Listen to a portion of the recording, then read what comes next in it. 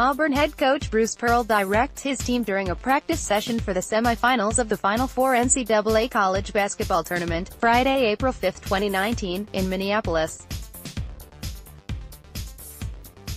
Charlie Neibergall AP Photo Auburn was on the wrong side of history Saturday in a 63-62 loss to Virginia in the first Final Four game in Minneapolis.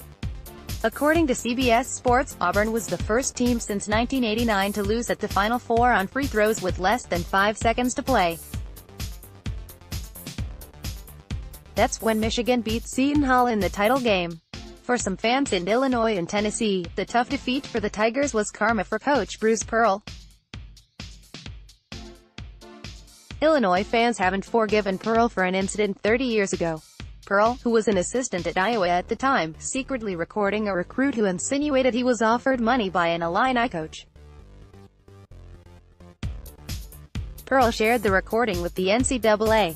In 2008, Pearl was coaching at Tennessee when he invited a recruit to a barbecue, reportedly knowing it was an NCAA violation.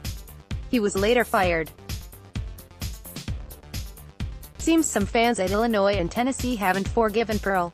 To wit, so, yeah, fans weren't sad to see Pearl's team lose in the Final Four in such a tough way.